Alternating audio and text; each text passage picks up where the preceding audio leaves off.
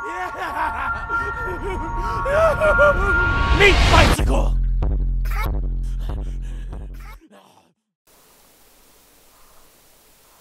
Hello everybody, welcome back to some more Borderlands The Pre Sequel news.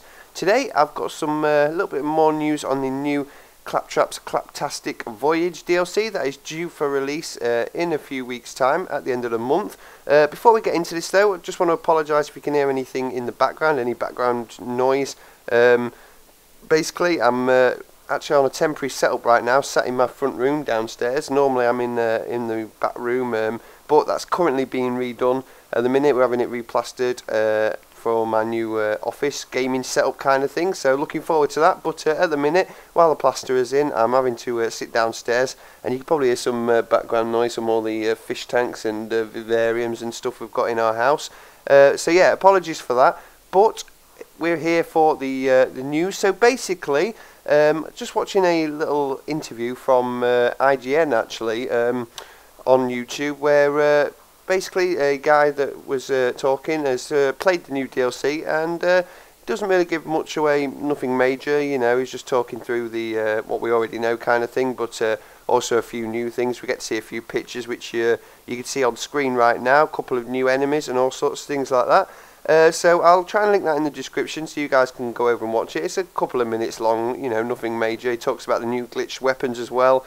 Just a few effects and things like that. It's pretty interesting anyway, so like I said, I'll try and put that in the description. If not, head over to IGN's YouTube and you can watch the full interview there.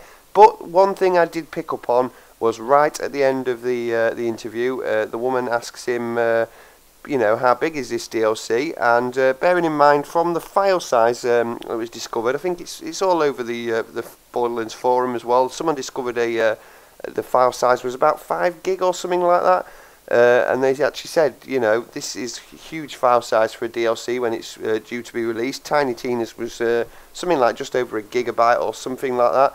So basically people were thinking, wow, you know, this is going to be one big DLC. You know, probably 4 times the size of Tiny Tina's and things like that. Was quite excited really.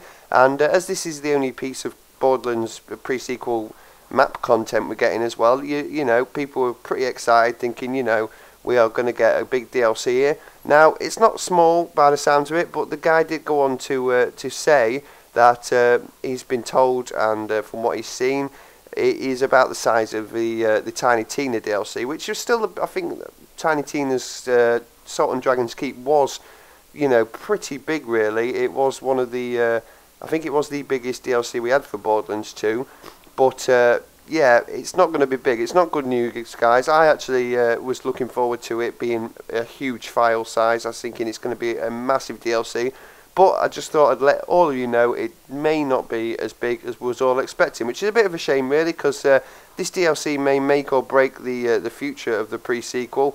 You know, it is one of them things where no one seems to be playing it much anymore, and I think a lot of people have left already and have not, you know, coming back for a while.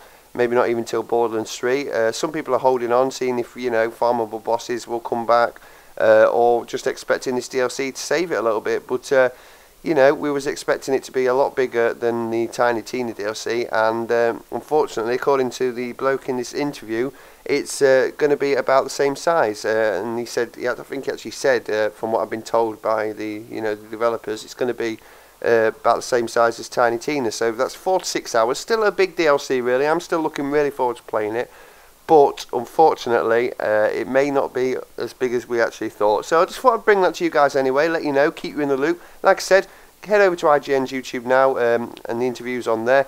And yeah, it goes into a few other things, like I said, shows a few of the new bosses, talks about a bit about the storyline, and talks a bit about the glitch weapons as well. So yeah, that's it for now anyway. That's some more Borderlands news for you guys. Let me know what you think in the comments, whether you're disappointed.